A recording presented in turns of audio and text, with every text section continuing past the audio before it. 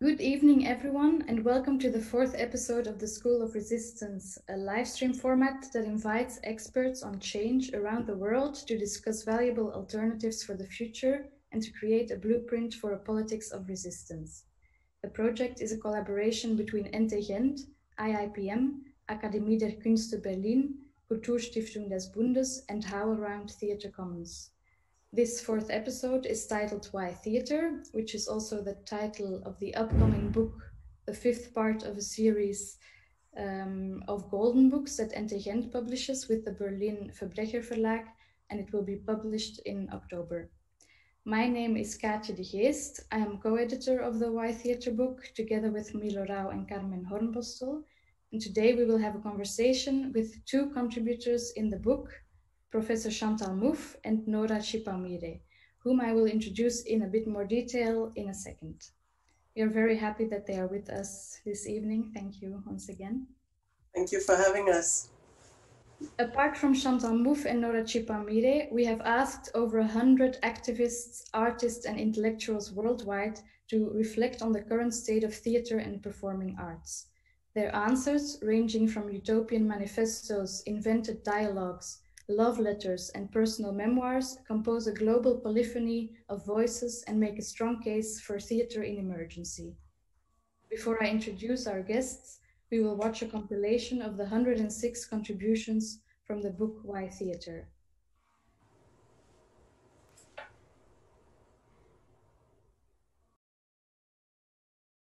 The question why theatre is almost like asking why water.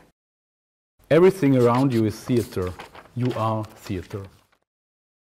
Watering the plants, listening to classical music, thinking about what's going on in the world, reading poetry, drinking tea with cardamom. My mother's warm hand in mine, no more distance between us, no more distance between any of us. It was theatre I still did not know. The theatre is about everyone. The gestures that look like life but are not. What kind of show are you putting on the stage of our planet? We create theatre for the pleasure we experience during rehearsals, sitting there in the dark, watching the stage. In the years to come, we will need to use all our creativity and joy of experimenting to deal with the repercussions that inevitably will come.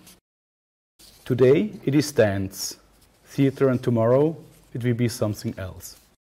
Theatre is a powerhouse which produces the energy of its own destruction. Theatre is a dead art form. The dead are asking, why theatre? The poor, that is what theatre is and why theatre could never disappear. Theatre creates futureness. It is a step into the void. Theatre is a rehearsal of the revolution.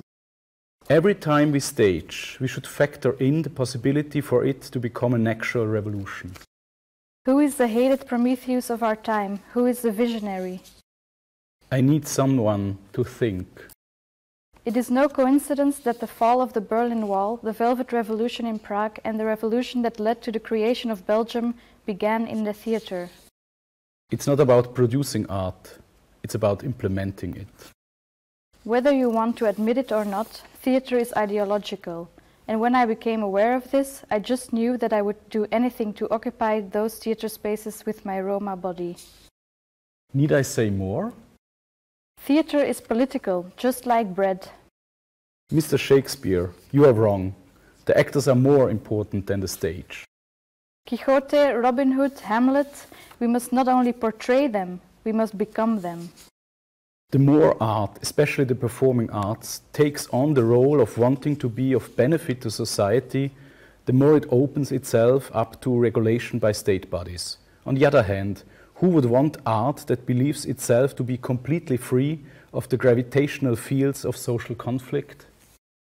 Questioning this social theatre allows us to question the system in which we evolve and which is deployed even in our own flesh. Between fiction and reality, an opportunity for imagination emerges. The Greeks in their theatre looked at the vast sea, the medieval theatre looked at heaven and hellmouth, and all we look at is darkness. Since that evening, my boredom in ordinary life began, in my job, on my travels, in my marriage, even in front of my children. Doesn't theatre become itself also through disappearance? Because here as watchers and as watched, we are always breaths of the same air, mutual authors of each silence. Why not? Theatre now needs to be lighter on its feet, examine its large administrative structures, reduce its operational carbon, be more flexible in how it moves between the digital and the live. Theatre is the way to connect with our ecological being, with what we have always been, natural beings with the capacity to symbolize. How can I trust a choreographer, director, dance or theatre company that contributes to global warming? How to cope with a room with black walls and artificial light, inhabited by liars? We obstinately insist on wanting to make theatre, while we could do voluntary social work for so many invisible people. Will you design sets for plays about refugees when you could design tools to cut through the border fences? We produce too much in too little time and too expensive. I do not want art to exist as a luxury, when what it does should be a necessity. Precisely because it is not essential. No panic! Because everyone knows what theatre is, because nobody knows. Answering why can give a false sense of security, a false sense of understanding. It is very likely that the answer I give to this question on May 26, 2020 will not be valid on the day you read it.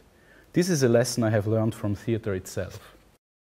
I think my fear, my dread to answer the question why theatre and provide my essential contribution to this work is somehow rooted in the need for originality or in the need of being loved, liked, accepted, applauded.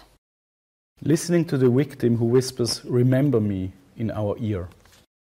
Theatre actually cries for all of your attention. A book you can just put aside or away, theatre you cannot. This is the radical power that theatre has, the suspension of freedom. We want to defend the theatre because we want to defend our freedom. I am tired of the metaphors, the poems, the prayers and all the Jesus said turn the other cheek bullshit.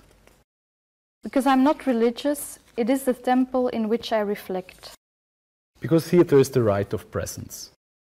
We must preserve the moments in which we dedicate ourselves to the mysteries. The only salvation of our ancient dance around the fire is that human beings want to see others take risks, make something happen that does not exist. A fantasy that the world had ended and we had to build a new one. We made memories. Sometimes we lost control. Thinking of the end of the world in costume. Chaos becomes order. Because it made me feel like I could breathe. Because it is an act of resistance and of freedom, a sensible experience of beauty, of violence, and of the vulnerability of the living. Why friendship? Why sorrow? Why war? Why sensibility? Why Hieronymus Bosch? Do atoms dance? Do flowers dance? Do birds dance? Do clouds dance? Do stars dance? Finally, we will not stop fighting for beauty. The pursuit of beauty is the torture of the soul. Hearing the previous requiem, looking at the upcoming madness, all turning into expression. My definition of theatre is fiction coming to life right in front of you. In its physical reality and primitive truthfulness, theatre is eternal. However, these days the theatres are empty and dark, and the action takes place on the streets as it should. If we stripped away everything that isn't essential to theatre, what would be left? One can see how people decide in times of need. During this epidemic, we see many musicians playing at home, dancers dancing at home, writers reading poems aloud at home, as such bringing the territory of art back to the base of life. Let's need each other more, instead of trying to be saviors of one another. Sometimes, between collecting the dead, letting wounds heal and surviving, we take to the streets and sing our rage. Whatever you do, stay together.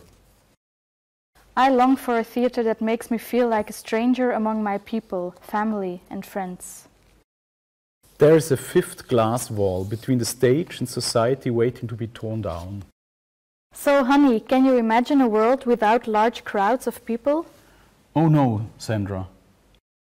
How to echo in the elusive and real experience that theatre is our little story strongly intertwined with history? How to speak to audiences from all social backgrounds while surviving in the midst of ephemeral trends and fashion? Is theatre, while our civilization has started to fall apart, going to find a new language and form? Or will it just go down with all the rest, wriggling and shouting in closed spaces? Theatre does not entertain me. It angers me to the bone. Theatres are fantastic. It's not just a building. Once the theatre is no longer there, the building also loses its cool luster, its power, its inevitability. Shakespeare had to compete with popular dogfights and public torture. The people were overcome by so much fun. Yet Shakespeare still loved people, and working together, and theatre. Escalation.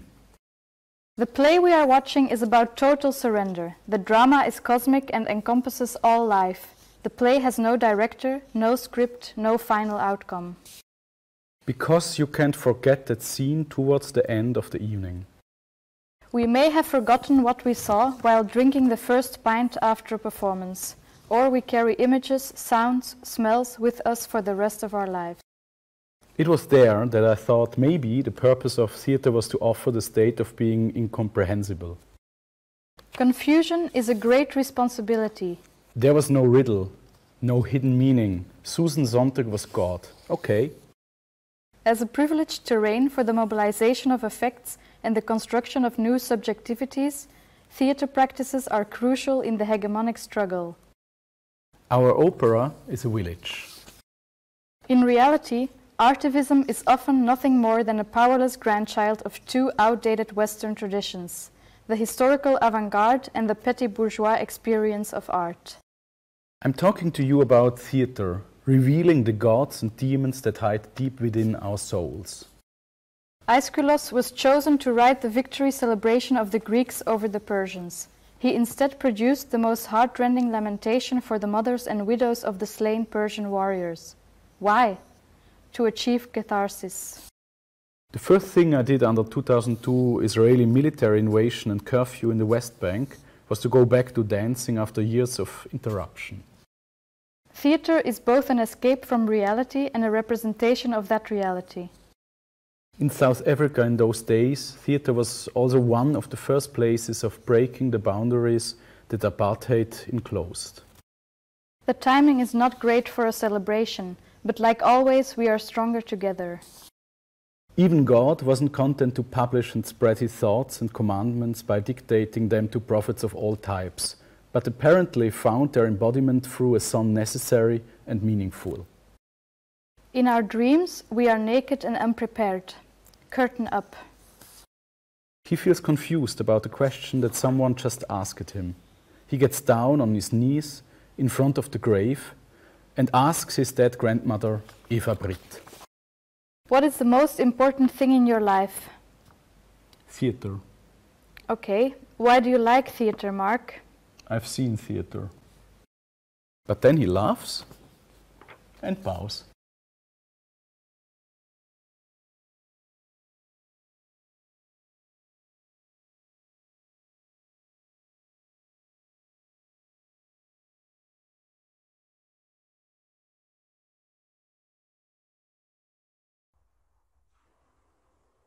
So those were some quotes from the contributions in the book, and now I will happily introduce our guests.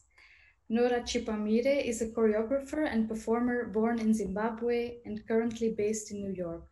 With her work, she has been challenging and embracing stereotypes of Africa, the Black performing body, art and aesthetics for 2 decades. Her work critiques colonialism and complicated notions of spectatorship and power, and fuses the personal and political experiences of growing up in Zimbabwe, questioning how status and power are experienced and presented through the body. Nora Chipaumire is a 4-time Bessie Award winner and was a proud recipient of the Trisha Mackenzie Memorial Award in 2016 for her impact on the dance community in Zimbabwe. Other accolades include the Guggenheim Fellowship and the Doris Duke Artist Award. She is currently a fellow at Quick Center for the Arts at Fairfield University and an artist in residence at the Lower Manhattan Cultural Council. Chantal Mouffe is a Belgian political theorist, especially known for her agonistic theory of democracy, and Professor Emeritus at the University of Westminster in London. She has held research positions at Harvard, Cornell, the New School, and Princeton, among many others. Her most recent book, For a Left Populism, was published by Verso in 2018. In her theories, she defends what she calls a dissociative conception of politics, according to which politics has to do with conflicts, specifically with those that are called antagonistic, because they cannot have a rational solution. This is why, according to Chantal Mouffe, democracy cannot do without conflict. Conflict is the driving force of democracy. Her view on politics and society inspires other thinkers, but also resonates with political movements such as Podemos in Spain and La France Insoumise in France, of which she is a prominent analyst. So, before we start the conversation, I quickly want to remind the audience at home who are watching live, if they want to engage in the conversation, you're very welcome to send us questions, either by email at schoolofresistance@ntgent.be or by commenting on the live stream on the Facebook pages, that's either on NTGent or IIPM's Facebook page, or on Twitter via the hashtag School of Resistance. So as we are now talking about a book that has not been published quite yet, maybe it would be a great idea to start at the contributions that you both have written for the book. Maybe Nora, we could start with yours. Your contribution starts off with a date, a very specific date, April 16th, 2020, as if it were a letter. So maybe you could expand on how you took on this question of why theater, why you opted for the letter format, and for example, over the manifesto format, which you have also been known to write. Yeah, I like, thank you so much. And hello, everybody. It's wonderful to participate on this platform. I like participating in anything that has the potential for resistance. Or to think about what resistance could be. So I'm really quite happy to be with you. Why the date? That's the exact date I was thinking about how to respond to this invitation, which I was more than chuffed about. And I think something to do with timelines, April 16, 2020, it was also at 1:37 p.m. that I started to jot down my thoughts. Something to do with marking that moment, especially in these times where it seems like time seems to ebb and flow in a way that you can't quite put your finger on. It seems to be perpetual time. You know, because nothing apparently happens. I have been in my apartment for the longest time since I can remember, living in New York City. So that date, the marking of the date seems to me to be kind of an important way to start. And also to kind of mark it as a letter to myself. We hardly write letters anymore. My practice is handwriting first before I type anything out, because I'm old enough to have learned how to use pen and paper. You know, so I, you know, that feeling of writing almost a letter to myself and dating it, and then thinking through why theater could be important. Even that gesture of writing the date seemed to be, you know, a theater. You know, I come from a culture that is dedicated to theater in general, like storytelling, and you always say in the beginning. You know, you always start the story as in the beginning. So the date seemed to me to be a way to say in the beginning. I don't know if I should go on more about my contribution. I mean, I go on to ruminate about daydreaming about my mothers and grandmothers and aunties and family, and thinking about why theater and removing it from a Western thinking of what theater is, and returning it to a place where I've experienced things as theater, which is at home, which is, receiving guests, cooking with relatives, those sort of gatherings that I think as a way to decolonize the spectacle of theater, which I think when we say theater, we all mean those things that happen in a space that is dedicated to theater. And not many of us are invited or have the opportunity to enter into that space, which is also equally a business, which is also about, the class you belong to, which is also about an ability to use a certain language that is deemed as theater. So yes, I was attempting to write a letter that removed the theater from this space of business or from commerce into a space that felt very much like home to me. And in that sense, a very optimistic space, that space, as long as the annihilation of Black bodies is a constant thought in our brains, that space of theater at home will remain. And so I'm optimistic about that. Yeah, I also wanted to maybe ask you about, because in an interview with France Culture last year, you have stated, and I quote, "The words come after, the body is needed to think." Maybe you could give some insights in how the thinking process happens for you as a choreographer, where the body comes before the words? Yes, and I would also hasten to say that that word choreographer is what people put on me, I don't quite own that word personally. I think it also exists outside of myself. The body has to be present for things to happen. And the body itself, the bone marrow, the cells, the musculature, places where thinking happens, organization happens, understanding happens, meaning happens, language is created and happens. So without it, you have nothing.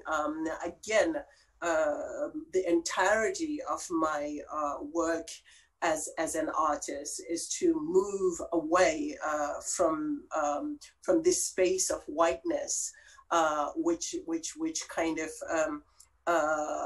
separates the head and the body, the intellectual work from the physical work, as if the head was a separate element from the body. So yes, without the body, for me, without the ability for the skin to sense danger, without the ability for the heart to pump blood to the different parts of your body so that you can create gesture, nothing happens. The heart is for me the most vital space for thinking. What does it feel like there? And every part of the body is then brought to, has to attend to this whole business of thinking, whether it is the eyes, the ears, the nose, the mouth, the kidneys, everything is brought to attend to the work of thinking. So the body is first. Without it, you have nothing. Yeah, thanks. So in your contribution, Chantal, you state, and I quote, "What we are likely to see in the aftermath of COVID-19 is a renewed struggle between competing political projects about the future of our societies. I am convinced that cultural and artistic practices could have a significant role in this struggle." Could you maybe expand a bit on this thought and illustrate how you perceive the way cultural and artistic practices could influence these competing political projects and thus potentially adjust the future of our society? Cool. Hello, everybody. I'm really happy to be here. Well, my contribution is a bit drier, because I'm a political theorist. And of course, the kind of reflection I'm going to present is very theoretical, but I think it has got very important political implication too. In fact, and first, I also want to say that my reflection is about cultural and artistic practice in general. No? So I'm not a specialist, I'm not a practitioner of any of them on top of that, but I think that there is a reflection that can be done. Of course, at some point, I'm going to insist on what I think is specific to theater, but what I'm saying now is valid for all performing art, but also, you know, for visual art, for every and cultural practices in general.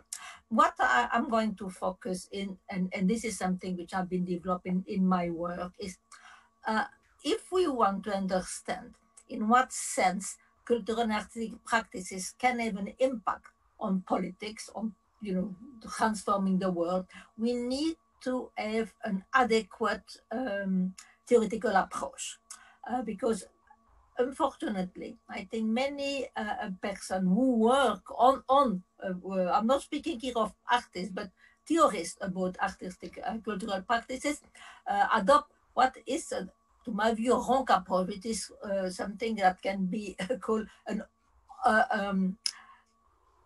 objectivist and essentialist approach. I explain what I mean by that, you know. Objectivist, it means that the world is there, you know, and then we can represent it, but we are not really part of the constitution of the world. And the idea of essentialism is very similar. It's the idea that they are, you know, particularly is for the field of subjectivities. There are some form of subjectivity that correspond necessarily to your position. For instance, in several of my work, particularly in Hegemony and Socialist Strategy, written with Ernesto Laclau, we criticize what we call Marxism essentialism.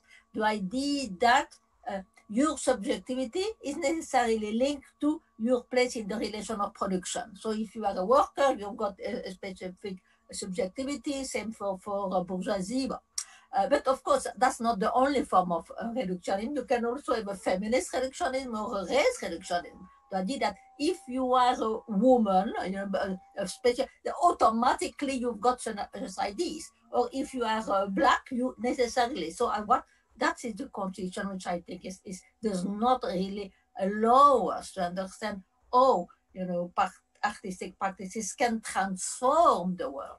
Because I think that what's important, and that's the basis of my approach, which is called, you know, non-essentialist, is to start with, there is no natural order, you know, an order that will be there and that we've got to accept as it is.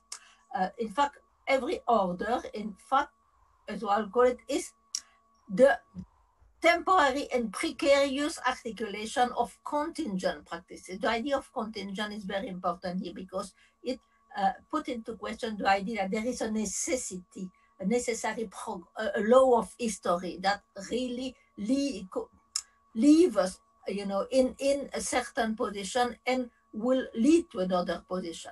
That things, in a sense, are predetermined. So everything is contingent. It depends, in fact, of practices. Human practices are the one who make the world, and those human practices, they necessarily have an political composition. There is power in them. Because in a sense, this perspective that we develop in hegemony could be also called constructivist. You know, there are many theorists, very important, like Bruno Latour, for instance, who develop a constructivist idea, which is similar to our view of hegemony, in the sense that, you know, the world is socially constructed, except that, and I think it's an important difference, they don't necessarily give the same role that we give to relation of power. And this is why our approach, we call an hegemonic approach. So the world is constructed by human beings, but there is always, you know, a dimension of power relation in those constructions. So the idea is that the world is a construction of political hegemonic practices. What appears as the natural order, because of course, you know, we are told that this is how things are. That's the, for instance, something which is very important. in the ideology of neoliberalism, there is no alternative. You know what? The world is like that because it's the evolution of the technology. Well, our perspective put that into question. What appears of the natural order is always some kind of naturalization of political parties that appears they are necessary, but they are not necessary. Things could always have been otherwise. That I think is very important in my conception. Now I come to what is more directly related to cultural and artistic practices, because the first point is basically background, you know, which is necessary. Because every of hegemonic order is accompanied, there is go together with a symbolic order.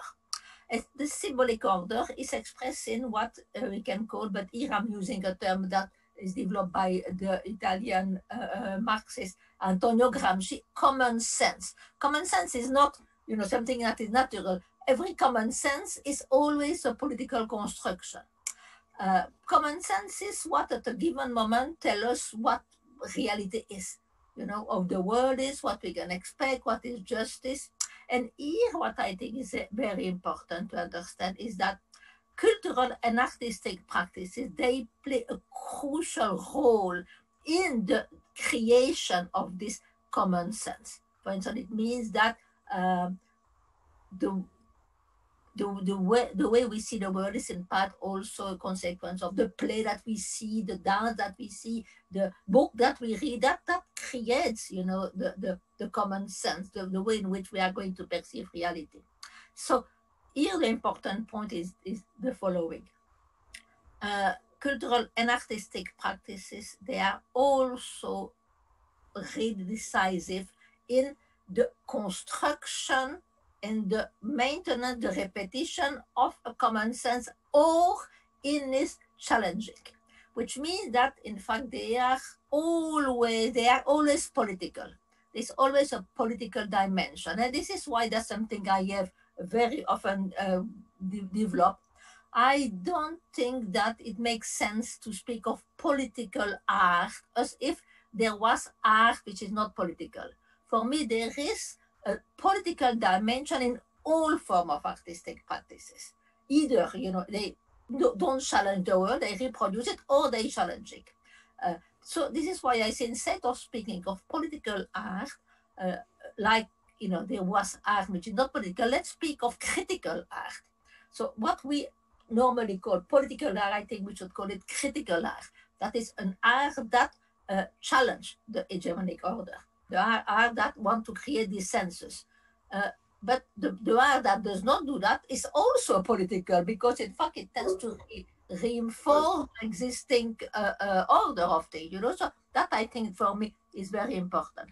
Another point, and after that I will stop, the question of identities. It's of course very related. No, the world is always a construction of signifying practices, but identities also, they are never given. You know, they are, as I was saying, we need to put into question the idea of an essentiality. So, and here my reflection is very much influenced by psychoanalysis, and something that Freud said, there is in fact no identities, as already given. What we call identities are always form of identification. That they are always the result of sets of practices, the things in which we are inscribed, and I think that's absolutely crucial here. Those forms of identification, they necessarily have a very important affective component. There is no form of identification that, you know, is identified with something, is always something which is affective. And again, I think that cultural and artistic practices are central or into that process of identification, because they are precisely from that make us, you know, really identify with something, and that is going to form our personality. And I think that theater practices are, in fact, a privileged terrain for this process of identification. This is a process which is present in all forms of artistic and cultural practices.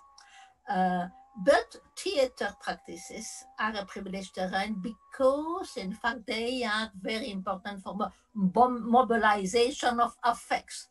And here I think, to make reference to something that Nora was saying, I think that that's of course also true for dance, you know, because dance also is like theater. Well, of course, we can here pick dance as part of theater, but I'm not going to enter into those discussion about the thing, but you know, those performing arts are in fact very important because, well, as Nora was saying, they've got to do with the body. They are very important for the mobilization of affect, and in fact there are ways in which one can connect ideas with affects. Here there is something that I really want to insist because I think for me it's important. Artistic practices, they are not, their object, you know, is not the construction of concept. That's what philosophy did. Their artistic practices, they in fact act on the sensation. And I think that this is really important to recognize, because they permit, in a sense, to connect ideas with affect, which is crucial because ideas, if they don't have a relation with affect, they are powerless. Here it's something that Spinoza, for instance, very clearly say, it's only when ideas meet affects that they really become a force. And I think that precisely artistic practices like theater permit this connection of idea with affects. You know, and this is what they are so important in the creation of a form of identification. I find that they help to see the complexity of the world. They also, the complexity of human emotion. This is something that, of course, you find that in the cinema, you find that in novels, but you know, the artistic power of theater and that dance performing art is even stronger, because there, you know, and I think the role of the body is very important. You feel this, in terms of identification, they've got a very strong force. So for me, this is why we need to see that if we want, and of course this is something which in terms of politics is crucial, to create new form of subjectivities, you know, form of subjectivity are going to participate, and we can come that in a moment and for another question, counter-hegemonic struggle. Well, critical artistic practices and for theaters are very important because they allow for the creation of new form of subjectivity. They allow people to see things differently, you know, and to really become, accept new form of identification. So maybe I can kind of conclude, or if I feel from both of your contributions in the book that you're actually quite optimistic about the future of theater, the role of performing arts in the future, although we are currently in a state of crisis regarding live arts because of the C word. So Nora, in your contribution, for example, I feel when I first read it, you seemed very convinced of the fact that theater will never disappear. Sounds optimistic, could also be seen as a more neutral, accomplished fact. But then in your statement for the Ruhr Triennale, where you were supposed to perform your trilogy 2 weeks ago, but which was cancelled also due to the virus, you relate this idea of persistence of work and artistic work to a quotation from the League of Revolutionary Black Workers that existed in Detroit in the 1960s. And I quote, "I don't mind working, but I do mind dying. To not work is to die for those of us whose work is the body. To not work is to die. We are necessary, but disposable." So I was wondering where your thoughts were on this today. Are you more hopeful or more pessimistic in your belief that this art form will persist? And could you expand on why you believe that it would persist? Yes, I was trying to maybe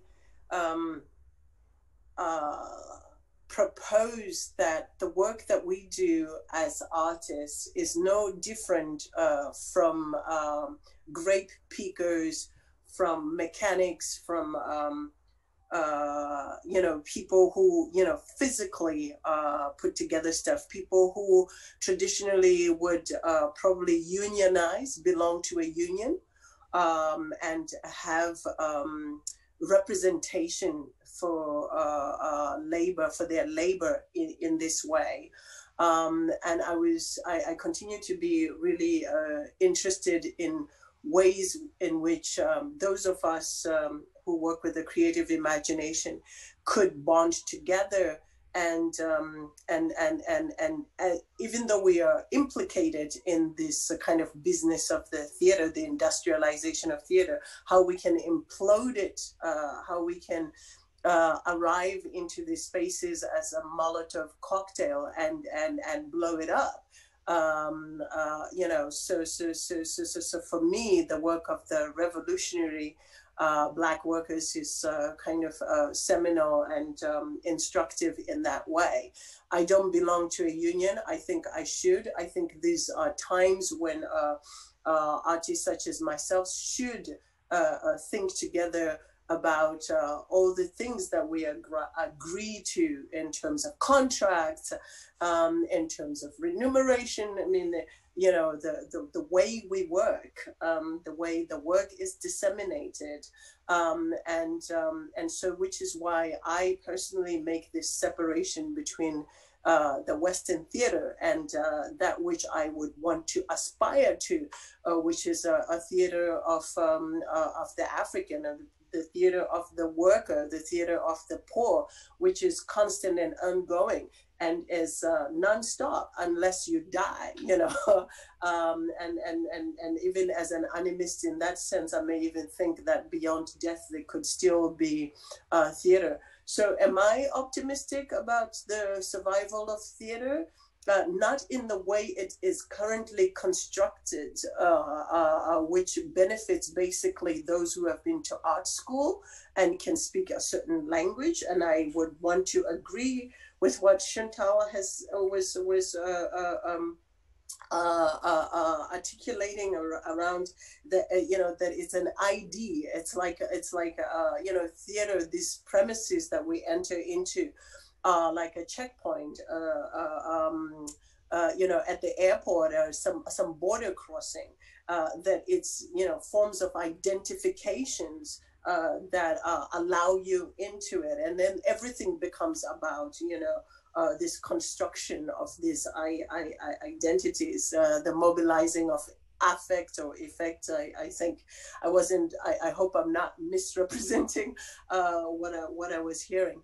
I am keen to see the end of that type of theater, and perhaps you know, an effortful emergence of another theater that really considers that the body is theory, that there is no separation between the critical ability of the body to think and to theorize itself. This is not something that happens there and then we simply, as the artists, you know, make it a sensational, something that you can understand. I think there is more to what we do beyond the sensation, beyond the affect, and perhaps I come to that, and I will always come to the work as a Black African body. I have no choice but to articulate that as my entrance into the world, as you know, something I cannot undo. What the world has done, has marked on the Black African body. So it is always from that point of view that I come into these spaces and hopefully work as a Molotov cocktail and blow it up from inside. So in the future there will be the Creative Imagination Union, we hope, and ask for a strike. Maybe that will yes, I hope all of us could actually agree to be in a general strike, which again, you know, part of the conflict that I think Chantal was talking about. Without the conflict, there's just no anything, and the general strike is an agitation towards that conflict of thinking. had the Africans simply accepted that we were lesser than the white body, we continue to be under all kinds of financial domination by the West. But certain at least questions continue to be asked around that formulation of power, and that makes really powerful and urgent critical theater. We need to constantly question power, and if we can do it en masse, as a league, all the more better. Mm. So Chantal, you already started talking about this a little bit, but maybe we can take a little throwback to 2007, when the journal Art and Research published one of your articles, which was titled Artistic Activism and Agonistic Spaces. You opened with the following question: can artistic practices still play a critical role in a society where the difference between art and advertising have become blurred, and where artists and cultural workers have become a necessary part of capitalist production? So in a way, you could state that the why theater question that came to you now from us is a similar question, is the same question. Now we are 13 years later. Do you think art has already been able to live up to those expectations you envisioned for it 13 years ago? Well, I think that it's important to remind you of what the context in which I wrote this piece, because I think that things are in fact better, though I will say. But let's see, because in 2007, at that moment, in fact, there was a debate. Precisely, a lot of people say, "Oh, no critical art is impossible," because everything is now recuperated, every critical gesture is absolutely neutralized. And I was disagreeing with that. I was saying, no, from the point of view of the theory of hegemony, there are always alternatives. You can never say, okay, no, there is no possibility of this. Every order is temporary. It can be destabilized. We can intervene. So from that, this approach already allows us at that moment, which of course it was not a moment that was particularly good for critical artistic practices, because there was really, it was in fact the moment in which the hegemony of neoliberalism was almost unchallenged. It's not completely because but it was really a moment in which there was not much, for instance, the idea that there was no alternative to neoliberal globalization. Remember the moment in which also, for example, Fukuyama wrote this book about the end of history. This was the general view, but I was saying even then, no, it's possible. We should go on fighting. But by the way, I did not have an expectation. I'm not say that is what we should, but I was saying it's worth continuing fighting because there is still a possibility. Well, I think that today things are, from that point of view, much better. Of course, other point of view as well, but because in fact now we are at the moment in which there is a crisis of neoliberal hegemony. And this is what I speak of, a return of the political. And in my last book, For a Left Populism, I said that we are in a populist moment. Populist moment, not in the sense in which, the people, oh, that's only negative. No, for me, populist moment, of course, there is right-wing populism, but there is also people like Podemos, La France Insoumise, there is also left-wing populism. So we are at the moment where there are more possibilities, than we don't have anymore decided that there is no alternative to neoliberal globalization. We see multiplication of practices. For instance, what I find very interesting is the growth of what is called activism, artistic activism. It's very, very important. There is a multiplication of critical practices. So the situation is more promising today from that point of view. Which doesn't mean, and I will say that in fact the crisis of the COVID-19 has exacerbated the crisis of neoliberalism. So yeah, the situation is open for more possibilities, which doesn't mean, of course, that necessarily the issue is going to be something, you know, like the revolution à la Zizek, who says, oh, no, that the final crisis of capitalism. And I don't believe that. I think that there are still a possibility, and in fact, for capitalism to try to renew itself. We are very much seeing, in fact, how liberalism is trying to adopt, you know, form of technological solutionism, as some people call it, you know. And on the other side, there is also, of course, the attempt by right-wing populism to impose a form of, you know, authoritarian nationalism. So the things is very much open. I'm not saying that we definitively are going towards that, but I think that there are more possibilities for comprise. And we are, in fact, at the moment, precisely, you know, post-COVID. We are not yet completely post-COVID, but people are already wondering, okay, so what are going to happen? I think there is possibilities. And precisely this is why I think that it's a moment which is crucial for artistic and cultural practices, because they can play a very important role in order to create, you know, I aid to the transformation of the world in a way in which we are going to be able to bring down neoliberal hegemony. So neoliberal hegemony is still there, but it's really, you know, not very strong anymore. So let's push, you know, in order to create a process which I call a process of radicalization of democracy.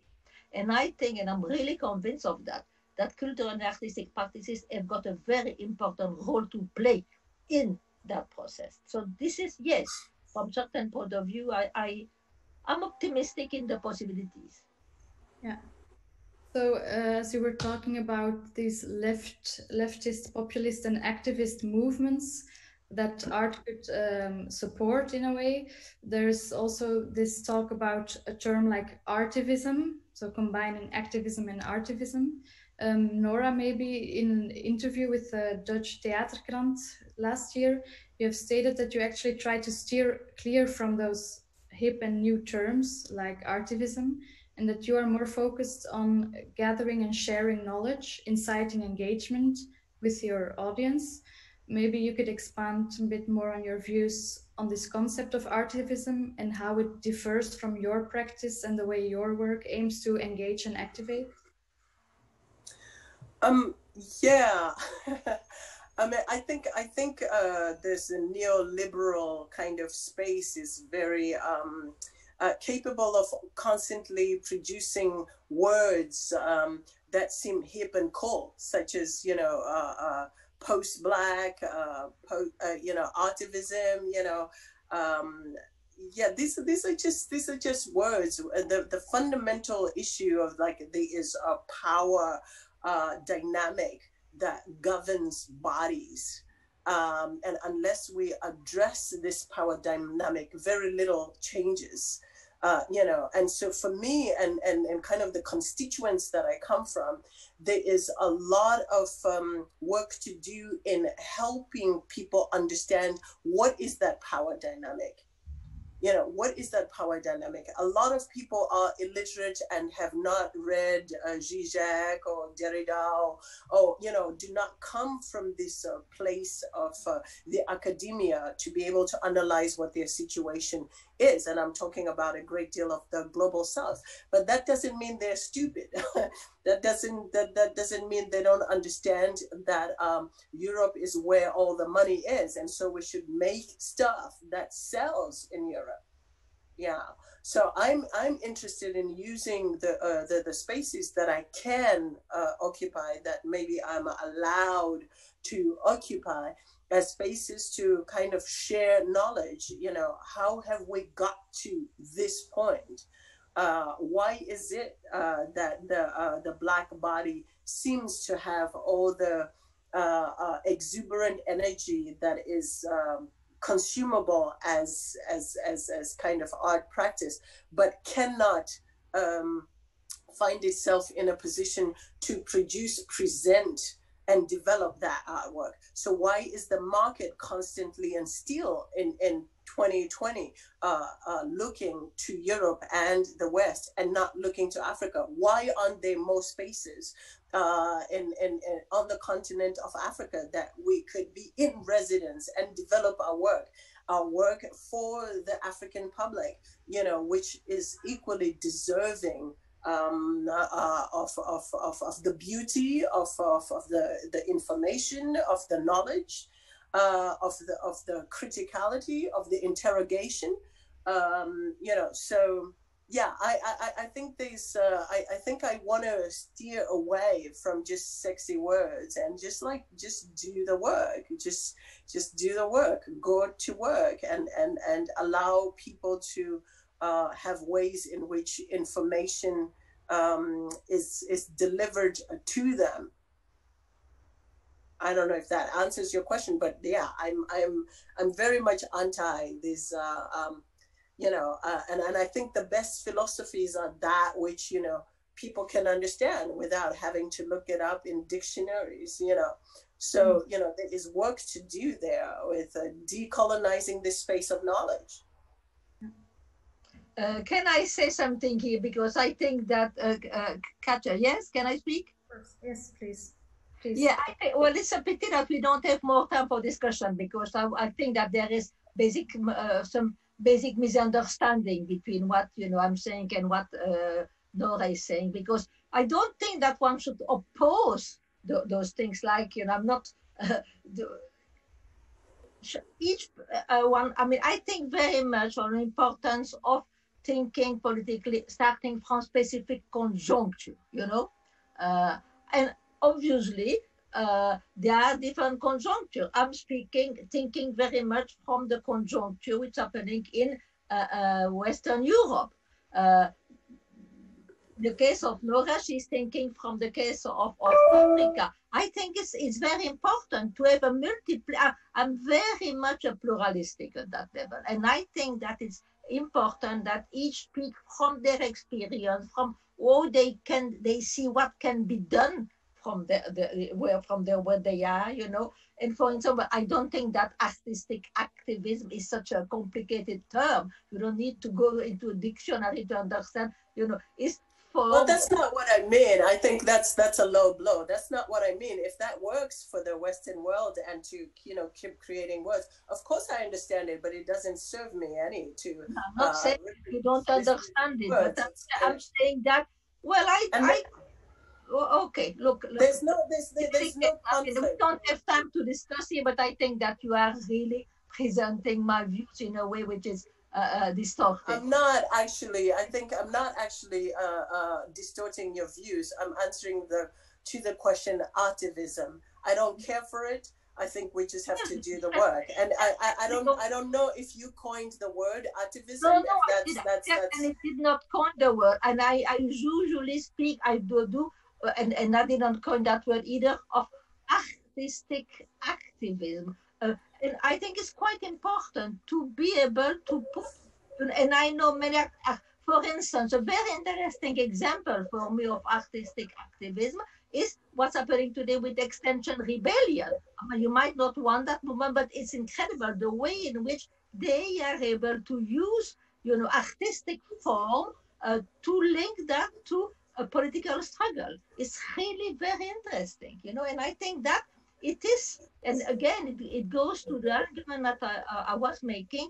It gives a force to some form of activism to take to an artistic form, because artistic form are something that speak to the affect that move people to the affect. It's not the kind of dry thing, you know. And I appreciate what you're saying, but I don't think anybody who has actually seen my work and experienced it would call it not political, not activist, and not whatever. It's but just, I mean, did that I ever suggested that? I mean, I actually don't think we're in disagreement. Is what I'm trying to say. Exactly. I also feel that we are not in disagreement, because I agree very much with what you are saying. but you are the one who try to present that as, you know, I think I'm yeah, it's not. I'm interested in everyday language.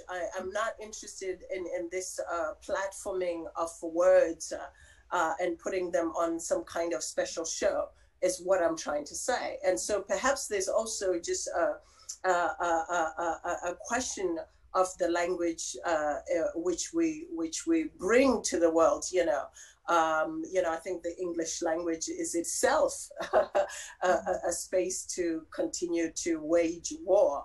But you know, there are certain words that I'm not taking on for myself. So I just refuse them, and I think I have the right to refuse them. I think okay, you know, and I think that we are speaking here of resistances. I think there are a multiplicity of forms of resistances, and that we need to celebrate that. I mean, should not say this is the form of resistance, which no, we are all. And I think that's great, and I think that's great. Let's accept a multiplicity of forms of resistances, and in fact, this is precisely what that sounds also equally as neoliberal as it can get. You know, it's all good. Okay. Maybe we should. There's no way in which. No, there's no way. I can see. Okay. So, Katja, do you wanted to ask me something, or are we short? Yeah, we should maybe go to the questions from the audience, because I've been getting some questions from there. The question that could actually be maybe replied to by both of you. Maybe Nora, you could start. The question was, could the theater or performing arts today also play a reconciling role in the very divided US society, and how, if so? Yeah, I don't know. I mean, I think everything should be brought to bear on the constitutions or laws that are unjust. But it's not the singular role of the performative arts by itself. Of course, we should agitate through language, through literature, through, you know, of the voting processes. The thing that has to go is the entire infrastructure. You know, I guess that's what I'm trying to say. You know, the entire infrastructure of capital, and that it has been built on the back of Black bodies and keeping them down.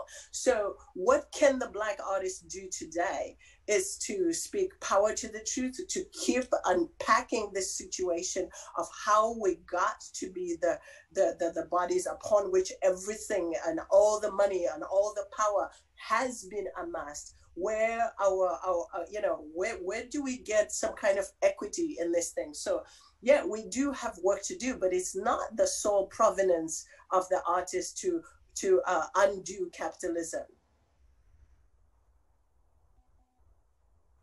Maybe Chantal, you want to also? I very much agree that it's not the role of the artist to undo capitalism. And in fact, I was part once at a conference in which they say, can art change the world? And I say, I don't think that art can change the world on itself, but art can contribute to change the world, but in accordance, because there is something which has been at the moment, well, not so much today, but at the moment in which I was writing in 2007, you know, the idea that the politics is completely, you know, blocked. So no artists are going to be the one which are the political, you know, subject, and art is going to change the world. I don't believe that the art should change the world, and I don't believe that the role of the artist is to change the world, but he can contribute to give other perspectives, to denounce something, and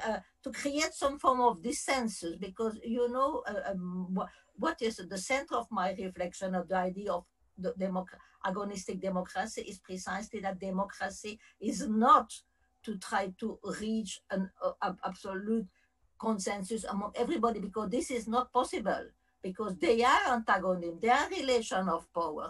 And in fact, the role of art is precisely to bring to the force those relations of power, the dissensus. So in answer to the question, you know, I don't think it's the role of to bring people together. Art is not to bring people together.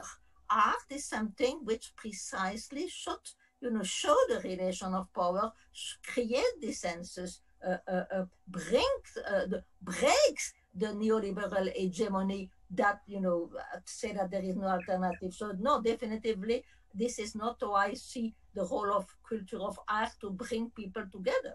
It's to create dissensus and disrupt the neoliberal hegemony. Yeah. I received 2 more questions from the audience that are kind of similar, so I might wrap them together. So the question is, what is or should be the function of theater in times of the pandemic, where the artistic bodies and the bodies of the audience are not allowed to meet in a common space? What happens to the performing arts when it must move to the online sphere? Maybe Nora, you have... Of course, I sit with this conundrum every day, as you know, this is my work. Bodies are not welcome anymore. But again, I want to say that I think there's something about the Black bodies that have never been welcome unless they were simply objects to be exploited, to be extracted, some kind of, something being extracted from them. So this moment kind of heightens this kind of commerce that is hidden under the language of, oh, isn't it great to tour? You're just everywhere. Everybody is like these exchanges with the public.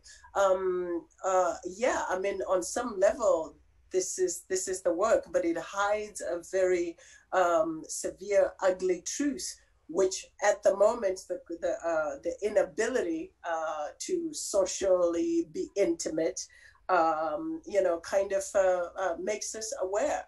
Can the world survive without art? Perhaps it's possible. I mean, I don't really know. I'm an artist by conviction, not to this is who I am. This is what I was born to do. I have not done anything else in my life other than to make things that hopefully other people like. So what does it mean to be unable to do that? It is a certain kind of death. How do we move into the digital platform? Very reluctantly.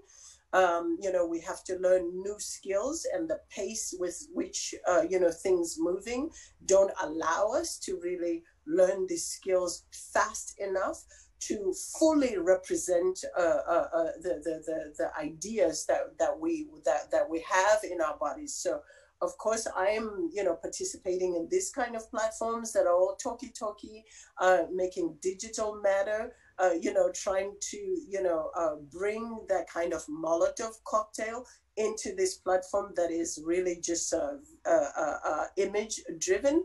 It's, it's another kind of work. It's another kind of work. So what happens is, I think those people who are tech people, are going to make these advances at this time because everything is dependent on their skills.